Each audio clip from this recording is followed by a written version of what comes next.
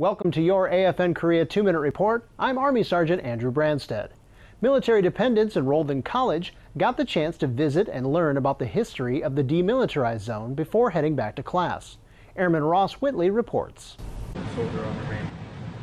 4 college students traveled to see the demilitarized zone and learn why the armistice is in place.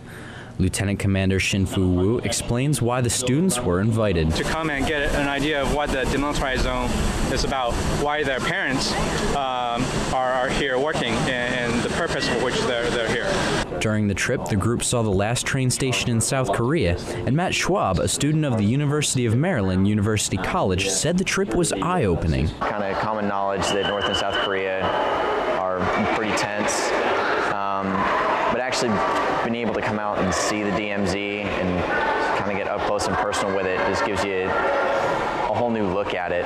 The group also visited the building where the armistice was signed and had the chance to cross the border into the north. The microphones in the middle of the table are monitored and recorded 24 hours a day, and they also represent the military demarcation line of the room, so those of you standing on my left-hand side are now standing in Communist North Korea, while everybody on the right is still in the Republic. It's been awesome.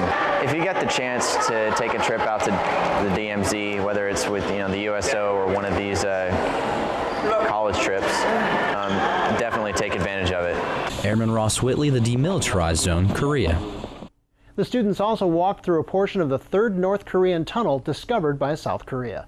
That was your AFN Korea 2-Minute Report. I'm Army Sergeant Andrew Branstead.